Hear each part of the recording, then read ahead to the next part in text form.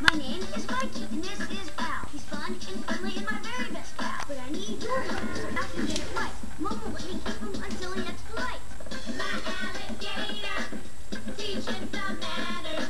Can you teach my alligator manners?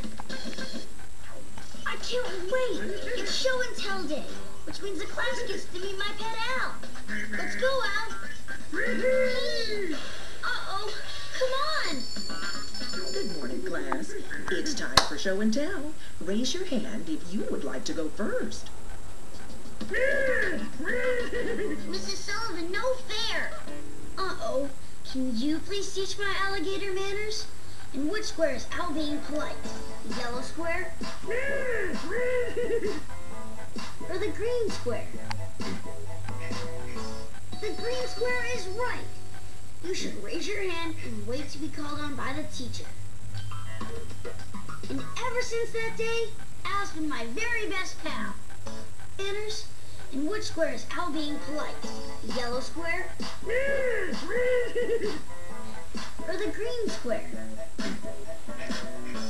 The green square is right. You should raise your hand and wait to be called on by the teacher. And ever since that day, Al's been my very best pal. Thank you. And now we're going to have story time. Today we'll be reading Little Kitty, Big City. Shh. Little Kitty went outside, took a taxi on a ride. Oh, Little Kitty loves the city. Hey, I can't see. Mikey?